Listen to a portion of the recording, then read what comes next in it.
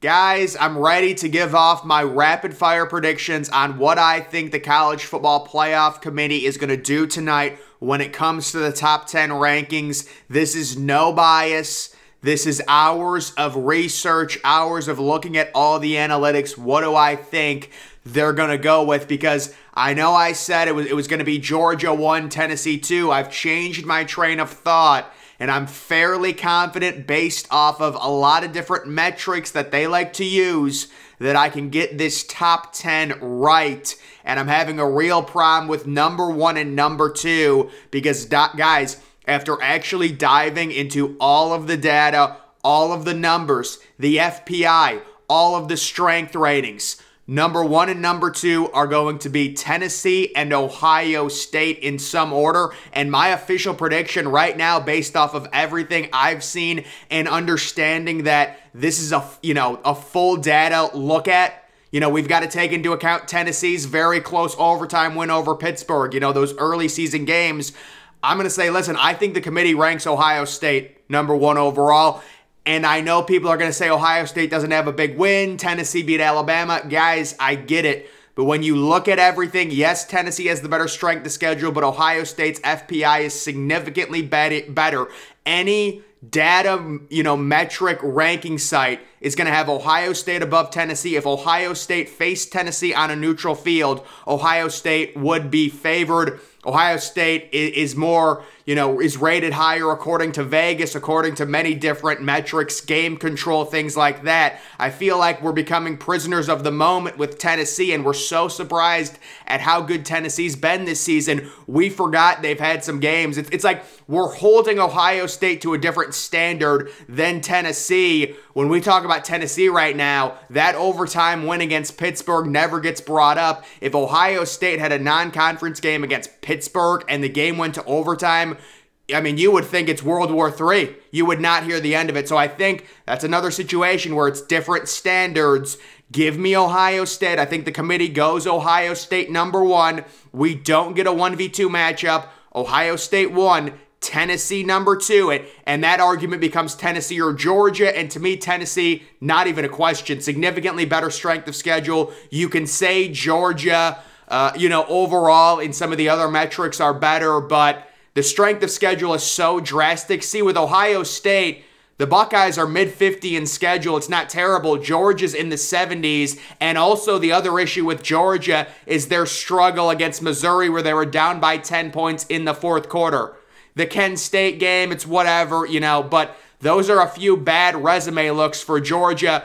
They do have the major week 1 win over Oregon. Guys, I'm not going to get into that. I'm not going to talk about it. I think I'm not going to say completely devalue it, but that's a week 1 game, okay? It's a week 1 game, and it seemed like Oregon rolled over. Now, listen, if you want to say Georgia's that much better than Oregon, okay, well then what does that make Kent State? I know it's the transitive property thing, but, come on. Oregon scoring 3 points, Kent State scoring 22. Really? Missouri's beating Georgia by 10 in the second half. I don't get it, guys, but all I can say right now, number 1 is Ohio State. Number 2 is Tennessee. Number 3 is Georgia. I'm starting to really see it. I know what the committee's going to do. Number 4, this is a lock, Michigan. Michigan will be number 4. They're undefeated. Their strength of schedule is hurt severely by their horrible non-conference, but they've got that dominant win over Penn State where they annihilated the Nittany Lions at home and they ran all over them. Michigan, will be ranked number 4. I'm very confident on that, and I'm also very confident Clemson, and a lot of people are agreeing, so Clemson will be number 5. Their overall resume really isn't that good. It's funny. They had a bye week this past week, and it actually was, horrible for them. A few of their major, huge wins, the Wake Forest win gets devalued because Wake Forest has an absolute meltdown against Louisville. Syracuse is probably going to be unranked when they lose to Pittsburgh this week. So we're seeing some of Clemson's big wins, and guys, there were people arguing that, Clemson should actually be ranked at number 1 or number 2 because of their resume when they're beating a bunch of average teams. And you take a look at Clemson's overall FPI, they're ranked number 7. Their overall schedule up until this point, The NC State game, I'll give them credit. That was with Devin Leary, and NC State does have a good defense. I will say that they really did control the FSU game. That game got late. That game got close later on. But overall, guys, this Clemson team, I've said it from the beginning, they have a 0% chance of winning the national title right now as we stand today because they've got a massive quarterback issue. And I've actually got Notre Dame beating them this week. Notre Dame's an underrated team, but either way, Clemson is number 5. They are undefeated. They have a few decent wins. It's respectable. Guys, when it comes to the number 6 team, I'm extremely confident it will be Alabama over TCU. And I know people are going to say it's SEC bias, it's ridiculous, but guys, when you look at Alabama, it really is a polarizing resume because technically they should have 2 losses. They should have lost week 2, and then they lost to Tennessee. But really, they could also have 0 losses. If you look at that Tennessee game, they were up late in that game. There were a few calls. One call didn't go their way. I remember on an interception.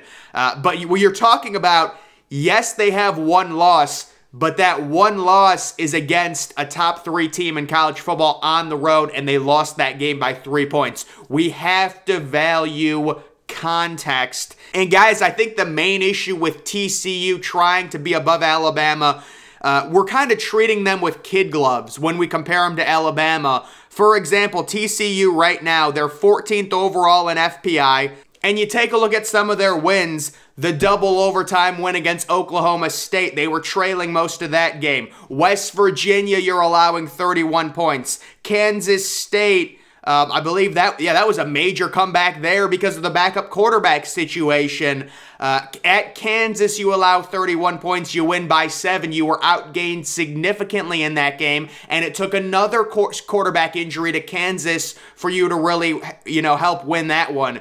At SMU, you allow 34 points. Guys, it's simply too much. Alabama, a much tougher schedule overall, although you could argue that listen, these Big 12 schedules are not easy because there is no real bad teams in the Big 12. Now, there's no super dominant teams, but that's the one thing we do have to understand with the Big 12. There really is no break in the Big 12 because all those teams are solid, but it's just a situation where, yes, Alabama has the 1 loss. Everyone, all the casual people are just going to look at it and say, oh, a 1-loss SEC team gets ranked above an undefeated Big 12 team. That's SEC bias. Guys, I'm telling you, I've seen all the metrics. If you take context into it and you actually look at it, I can understand why. Personally, I would have no issues giving TCU I believe the number 6 spot in front of Alabama. I'm just telling you what I think the committee's going to do. And in my opinion, the committee will go Alabama, the 1-loss team. The issue I have with Alabama is just, it's a few of these games, it's just not been dominant. I mean, look at the A&M game. They scored 24 points. I know you're going to talk about Bryce Young not playing. I get it. But even I just can't get that, Texas game out of my mouth.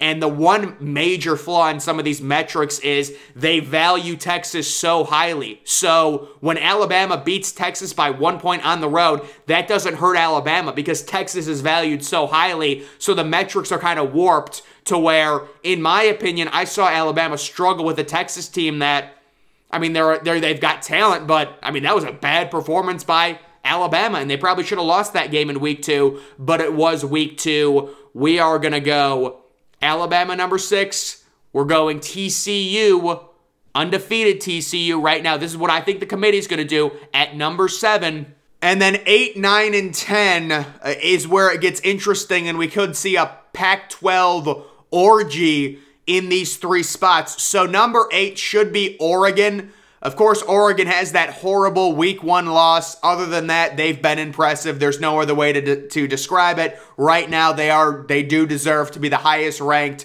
Pac-12 team based on what they've done in that conference.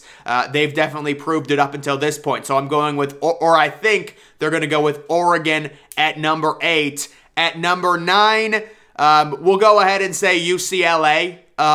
You're really splitting hairs. The one thing that might hurt UCLA is their non-conference schedule. It is horrible. They just have the 1 loss. They've gotten a few big wins in conference, but they do have a terrible non-conference schedule. We're going with them at number 9. And then number 10, you're talking about, Ole Miss, USC. I'm going to go and say it's going to be USC. I think it's going to be 3 Pac-12 teams, and you're definitely splitting hairs there as well.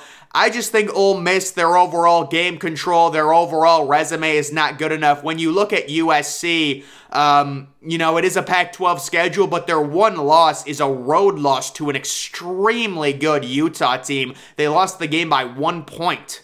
So I think USC rounds out the top 10 and is ranked number 10. So guys, once again, I'm going with Ohio. This is what I think the committee is going to do. It's Ohio State number 1. It's Tennessee number 2. It's Georgia number, I'm saying they might go Tennessee number 1 if they value the wins. I'm just talking about when you look at the full resumes, Ohio State, it is superior to Tennessee. When we're evaluating it fairly. A lot of people don't like talking about Tennessee's overtime victory over Pittsburgh because they don't want to treat the programs the same way because Ohio State's been way better than Tennessee for the past 10 years or whatever. But guys, when you look at everything, it's Ohio State number 1. It's Tennessee number 2. It's Georgia number 3. It's Michigan number 4. Clemson at 5. Alabama 6. TCU 7. Oregon coming in at number 8. UCLA. You could honestly go USC at number... Well, the last 2 spots are tough because you could go USC at number 9, but I'll say UCLA and then USC at number 10. That would be my official prediction for what I think the initial playoff committee rankings are going to be here on November 1st. We will see. It should be interesting. The top 25 is going to be really interesting. Maybe Maryland gets ranked. You know, what's going on with Liberty?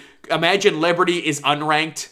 That'd be hilarious because it's like they're ranked right now for 2 days, but then they get unranked because everyone just switches to whatever the committee says.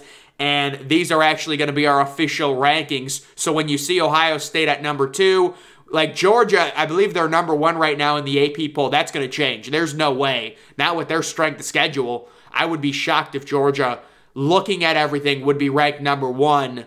The only way I could see is maybe the committee just thinks Georgia's better than everyone, so they're going to put them at number 1. But in terms of, like, looking at it subjectively, I'd be shocked if Georgia is in any other position than number 3. When you look at all the metrics and things like that, I guess you could make an argument Georgia, you know, according to Vegas, there should be number 2 behind Ohio State. But I just think their strength of schedule is so bad. They have one good win, and that good win was kind of a weird week 1 game. I mean, if we're being honest. So, guys, it'll be interesting to see what happens tonight. We'll all be watching, I'm sure, the initial release. I don't know what time. Maybe 7 o'clock, maybe 9 o'clock. It seems like tonight, hopefully it's 7 o'clock. I mean, I don't want to sit here and wait until 9:30 to see these rankings, but we will see. Either way, guys, that's going to do it for this video. Make sure you're following me on Twitter. Link to that's always in the description. I'm, of course, the Depressed Ginger. Thank you for watching.